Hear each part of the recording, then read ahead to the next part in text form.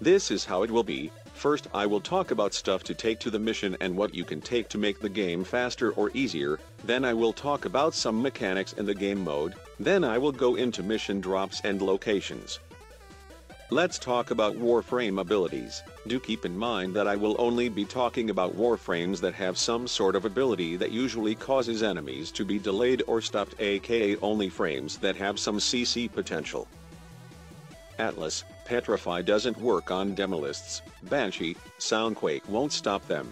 Baruch, extremely effective. His sleep is a lingering effect that won't be stopped by nullification. It can stop them completely and cause a area lockdown.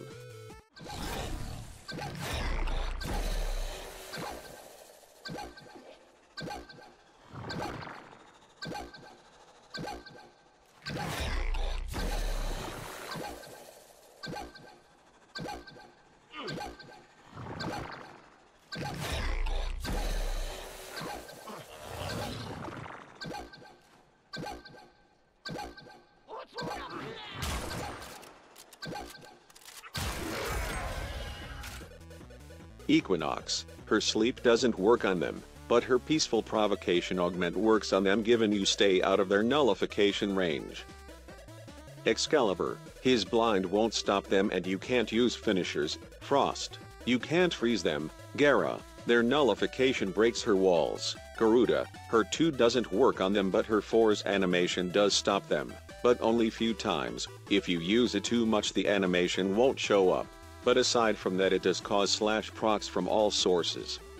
Gauss, again, can't freeze them. Grendel, can't eat them. Harrow, his first ability works on them making him a solid option. Hildryn, her 4 can't stop them. Hydroid, none of his abilities work on them. Enaros, again, none work. Ivara, surprisingly her sleep works on them. Korra, her 2nd works splendidly, but her 4th doesn't. Limbo, I am not even gonna bother.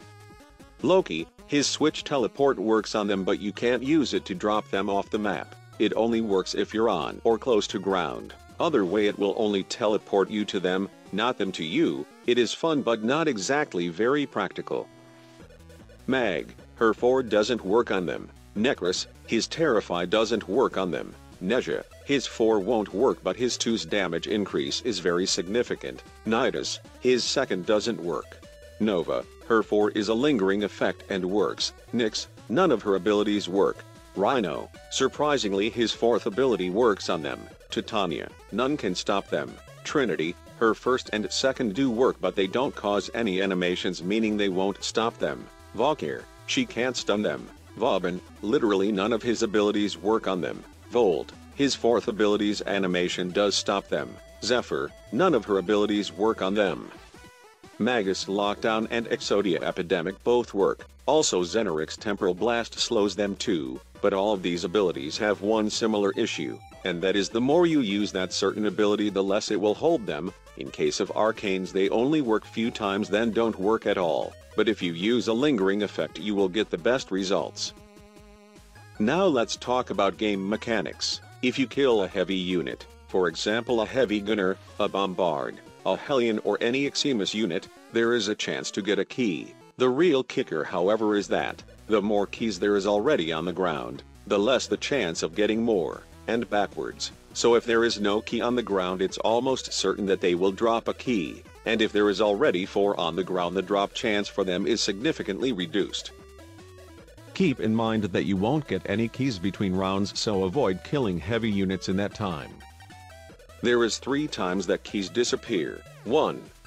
When the round ends, meaning the moment the last conduit is done, all the keys on the ground will disappear. The key word being on the ground. If you're holding a key in your hand it will be carried to next round. 2. When you put a key into the conduit all the same keys on the ground disappear. Again if you're holding one it is not affected and after that moment can be put to ground but remember to pick it up before the round ends. 3. When a key is on the ground and the exact same key drops from an enemy, if the old key have been on the ground for a good time, say a minute or so, the new one will instantly disappear the old one, but if it has not been on the ground for long enough it will disappear shortly afterwards. This makes for a good opportunity to pick up both. and put one on the ground after the other is put into conduit. And remember, if a conduit is done, you won't get a key for it, so the key on the ground is safe until the end of the round. Don't be afraid of the time passing, as keys don't disappear over time. Let's talk about rotations. This is how the rotations will go.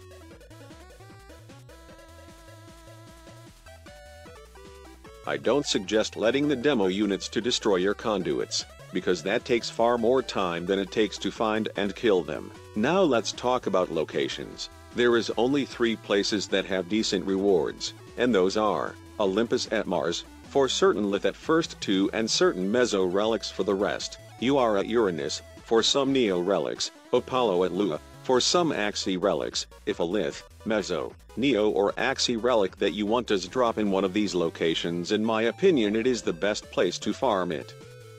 Keep in mind that the relics they drop is subject to change, so I will leave a link to the wiki page that you will find up-to-date drop tables.